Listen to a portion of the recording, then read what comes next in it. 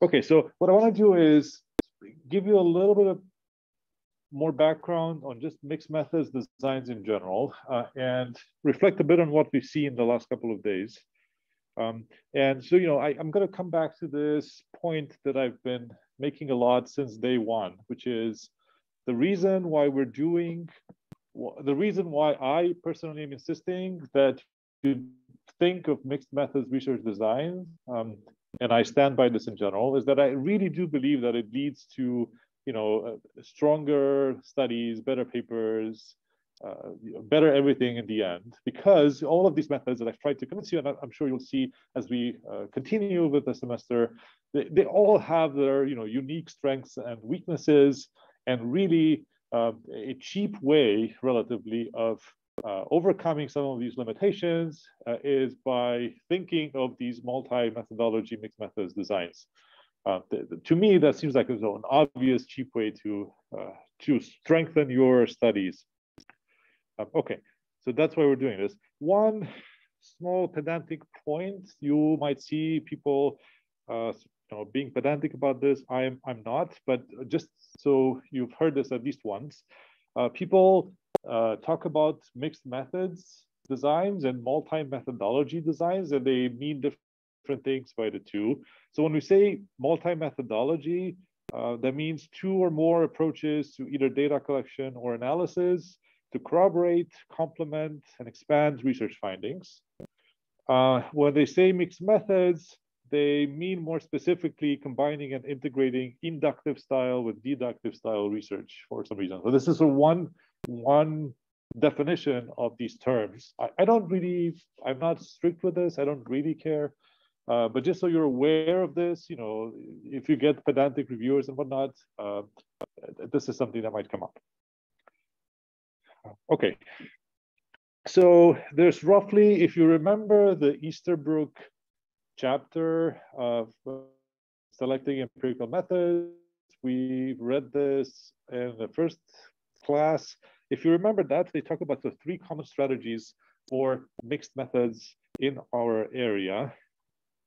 The first one, so I'm going to distinguish between sequential things that happen in some order, and we've seen lots of examples of that in your project proposals, versus concurrent things that happen in parallel or at the same time. And there's 2 flavors of sequential things. I talked a little bit about this on Tuesday. The first one is sequential explanatory strategy. So this is where you typically start with some quantitative analysis, and you follow that with collecting and analyzing qualitative data. And they call it explanatory because typically you use the qualitative data and analysis to explain things that you've observed in the first part of this quantitatively. So that's one common strategy that you'll see used a lot is this, where there's some quantitative collection of data and analysis followed by some qualitative collection of data and analysis, and then interpretation and conclusions at the end. Okay. The other one is called sequential exploratory rather than explanatory. And this is the 2 methods in the opposite sequence, in the opposite order. So here you start with something qualitative, and you follow that up with a quantitative data collection and analysis. So one common example, you've seen this a lot in our class, is I don't know, some sort of interviews or something like that to better understand some problem, derive hypothesis, whatever, and following that up with maybe a larger scale validation with a large survey, or maybe with a tool and whatnot, so things of that nature. So some qualitative analysis to better understand something, followed up by some further exploration of that thing quantitatively, validation at scale and whatnot. So that's the other one. And finally, there's the concurrent strategy. So this is not sequential. That's the main contrast here. Concurrent triangulation strategy has to do with using both of these methods concurrently in an attempt to confirm or cross-validate or corroborate or triangulate, as in the name, the findings that you're getting. And the reason for this is, well, for example, that what people say could be very different from what we do. We saw some examples the other day when we talked about, biases in surveys and interviews. So that's one useful way to understand this difference, if it's present between what people say and what people do, is to try to corroborate what they say with data from a different source. And notice how that sort of would happen more or less concurrently rather than in sequence. Meaning the analysis, so let me show you this. The analysis of the qualitative data happens in parallel, concurrently, with the analysis of the quantitative data, rather than you complete that part of the project entirely before you start collecting the different kind of data and analyzing that. Okay, so that's the main distinction. It's the idea that you can feed things that you learn from one side into what you're doing on the other side and vice versa. Rather than, if you do it the other way around sequentially, that part is closed off, right? So you will have conducted all of your interviews, say, and then you start collecting numerical data and you analyze that. And maybe you learn something useful from this and you wish you had asked them another question or something, but you can't do that anymore. Or or the other way around, right? Maybe maybe you wish you had collected a different variable to include in your models that comes out of your second round interviews as being really important. But that ship has sailed, right? You've completed that analysis. So really, this is hopefully you will see a stronger design to the extent that you can fit your work into this concurrent strategy. Is usually stronger because it kind of helps reinforce each of these things that you do otherwise separately. So I'm going to advocate for this. That make sense? Jenny? Oh, no. Oh, okay. All right. So this is me trying to fit most, I think, of your projects. I may have run out of time at some point and didn't capture quite all of them, but this is me trying to fit everything I've heard over the last couple of days, classes, into one of these three things. And so I saw a lot of this. I saw lots of examples, I think, of everything. Like if I think of sequential exploratory, qualitative followed by quantitative, Maddie's project, logical restoration, started with some interviews, followed by some social network analysis. Courtney's interviews on open source dependency management, interviews followed by survey. Paolo's thing, studying or like interviewing developers, and then mining ROS documentation. Kush's and Akita's, maybe a survey of needs that feeds into this second round model. I think of that as a quantitative analysis. So these are maybe sequential exploratory things. By all means, feel free to object. I could have misinterpreted your work. So this is not. This is just an attempt. It could be flawed. Sequential explanatory. This is the other way around. Quant followed by qualitative. Ian's thing. Mining repositories in Rust, following up with interviews. Elijah's thing. Mining gender and code, followed by qualitative analysis of that. Leo and Manisha's thing with bots, mining followed by qualitative analysis. Daniel's breaking changes, mining followed by qualitative analysis. Cheng Yang's doing this benchmark evaluation followed by a user study. Vasu's dependency manager, similar benchmark evaluation followed by some user study. So these seemed to me like they would fit this mold of quantitative followed by qualitative. And then I didn't really see too many examples of concurrent things. Maybe Sam and Matt's, the automatic test generation with Oracle study, because it was this experiment that allowed for both sort of quantitative and qualitative things kind of at the same time. Eli's thing with group biases was also similarly because of an experiment. Jenny's experiment, A/B test. Copilot with prompts seemed like it would fit this. Charity's analysis of Taiwan flights and whatnot. seemed a little bit like it would fit this, right? So there was this correlation statistical analysis between flights and tweets, and so that triangulated concurrently with this qualitative analysis of the content of those tweets, something of that nature. And maybe there were others. So this is sort of kind of how I would map what I have seen so far.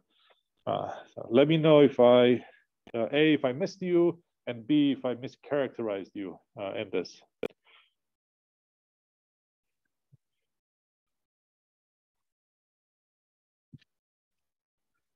The other related thing to this, many of your projects had multiple parts to them. So it could be that, if I look at some part of your project, it would fit in one of these buckets, but maybe a different part of your project would fit in a different bucket. So it wasn't entirely obvious how to map these, but this was my attempt. Okay. So now let's spend just a few minutes. The reason why I've done this is because there is this push, at least in the software engineering community, to follow more precisely defined and therefore stricter standards in reviewing papers that conform to various empirical methodologies. And people have even written down standards for what must be present in studies that include qualitative analysis and whatnot. And you could look these up. It's quite interesting. There's lots of things, but just to give you a few examples. So these are grouped into must-haves and nice-to-haves and kind of optional things. And there's a long list of things. I won't go over everything. You can read this on your own, but I want to give you a few examples. So for example, if you're using a mixed method design, if you're proposing that, you must justify why you're doing this. You must justify what those multiple methodologies, why they're needed. You must explain what their intent is, what they're trying to do, why they must be mixed, right? You must describe what exactly you're doing in each of them. You must describe which phases of the research each of these different methods addresses, and why what it's needed, why that's a good idea. You must argue why that method aligns with a particular research question. This one is one that's particularly tricky. This one is the one that gets overlooked a lot. We're going to talk about anti-patterns if we have time in a minute. But people rarely get a chance to actually integrate the findings from all of the methods to fully and deeply address the research questions they're proposing. Much more often than not, these things are completely independent parts of a paper. And if I go back to this map I tried to make with sequential versus concurrent, there was a lot in sequential as well, including in your projects, right? So I'm going to argue that if you can, right, if you can go one step deeper and try to really fully integrate the things, right, you'll get more benefit from actually following these mixed methodologies than, because otherwise it's basically just doing two separate studies that don't really help each other out too much. It's okay, right? It's still, we're learning more than by doing one study, right? You're basically doing two studies. We're learning more. It's useful, but it's even more useful, I'm going to argue, if you really try to integrate the two and integrate the findings from the two. Right. Acknowledge the limitations. Be honest about what these things can and cannot do, and do that in writing. Okay, and then there's a long list of desirable things. Yeah, I like this one with having a visual diagram representing an overview of your study. It makes it easy for reviewers to kind of understand at a high level, what the methodology is in particular. I see complaints. Yes, Elijah. I'm confused as to why defining the multi-methodology or mixed methods is under desirable and not essential. I think the assumption is that reviewers know the definitions. They're experts, they're subject matter and methodology experts. So they don't really need, the reviewers don't really need the definition, but maybe for a more general audience of readers of the paper, it's useful. Eli. I'm wondering if these new rules are specific to mixed methods research, or if this is just the mixed methods part of a broader rule set. Because to me, it seems like a conflict of interest. Like, we want to have people publish less and more and better research, but then the bar for publishing better research is it's got to be absolutely the best, most well thought out mixed methods paper. Like, to me, it seems like a good way of getting around this is publish a bunch of tiny papers with one method. No, so you're right. These standards are also for individual methods, not just for mixing methods. I'm only highlighting the part about mixing methods here because it was relevant to our discussion. But these are defined much more broadly to to address all possible scenarios. Yeah. Okay. Right. Let's review. Okay. Yep. Sorry, Sam. Yeah. Just kind of following off what Eli was saying, I guess, like, I had kind of a similar question of, like, this is saying, oh, if you're doing a mixed method study, you should, like, do this, this, and this. Like, make sure you explain why these methods are needed and why they're needed together. Like, I'm guessing that they're already similar. Like, are there already similar guidelines for yes. single methods? Yes. Yeah. So then, okay, I guess that. Yeah, there are already guidelines for individual methods. Studies need not be mixed methods. Like, not every study is going to be mixed methods. I'm not asking for that at all. I'm just, as a general philosophy, I'm advocating that, on average, this probably leads to deeper and more interesting science. But by all means, I mean, there's a lot of, diversity in science and research. And at different times, something else is more appropriate. So I would never reject papers that are not mixed methods. Speaking of rejecting papers, well, actually, let me show you a few anti-patterns first. They've defined a list of anti-patterns that you might see in mixed methods papers. First one, uninvited guest. This is when, let's say there's a paper on, I don't know, qualitative study, and in the discussion section, they're like, oh, by the way, we also ran a 10,000 people survey to validate this, kind of in the last page. So it's kind of an afterthought. It's not really incorporated in anything. Makes an unexpected entrance at the end. Smoke and mirrors, you're overselling a study as a multi-methodology or mixed methods when one approach at best offers a token or anecdotal contribution to the research motivation and findings. Selling your soul when you're employing an additional method only because I asked you to. Not you, Paula. Not because it really contributes substantively to the research findings. Integration failure, we talked about this as an anti-pattern. And yeah, there's a few more. Yeah, there's a few more. Anyway, so you read this. Let me tell you a couple of invalid criticisms, just so you're aware of this. So for example, if reviewers complain that you have this mixed methods study, but your interviews only take up 1 page, and your quantitative analysis takes up the remaining 9 pages, and it's too imbalanced. Reject. Right. So no, they need not contribute equally. They just need contribute something that is useful. It does not need to be balanced. The mixed method approach is not necessary, right? A reviewer could argue, yeah, but you didn't have to also do, this interviews. Well, yeah, sure, but they're useful. I'm learning something by doing this. So you can't reject the paper for doing more than it needs to. The methodologies have different philosophical foundations. Like, oh yeah, you're combining interviews with data analysis, quantitative modeling or something. You can't do that because one is deductive, the other one is inductive. That that's an invalid criticism. Right, the wrong method is dominant. This is again about balance. Inconsistent findings. Right. So, like, let's say your interviewees tell you something, but then when you do a large-scale regression model to validate that or something like that, you don't find any supporting evidence for whatever you learned in your interviews for that particular issue. So there's an inconsistency between what you're finding from the interviews and what you're learning from the data, quantitative data analysis.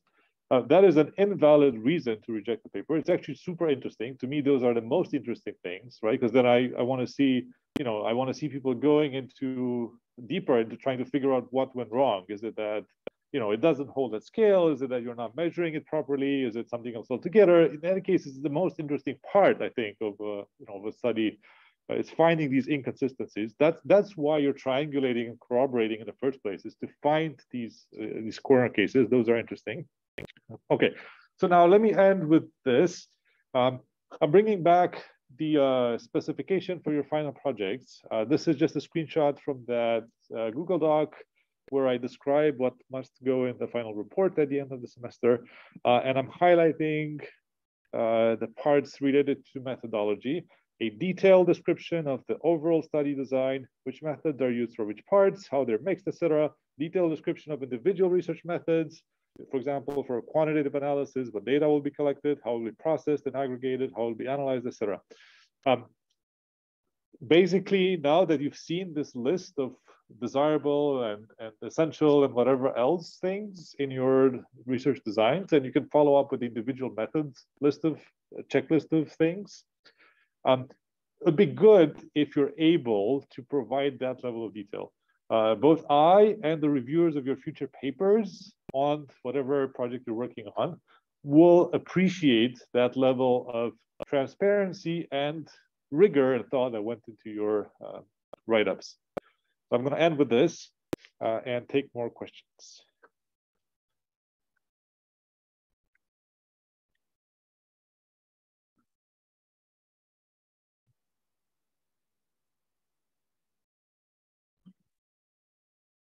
Matt. My favorite reviewer feedback is, I know you answered these research questions, but I have this other one about it. Yeah. So that was, I believe that was one of the anti-patterns. I don't remember. That is an anti-pattern, right? So you cannot fault a paper for that is otherwise valid for being a different paper than you yourself would have written. That is not a valid reason to reject the paper. I feel validated. I will stand up and champion papers when I see people complaining about this in PC discussions. Okay, very good. So I look forward to seeing you next week. We shall talk about experiment design.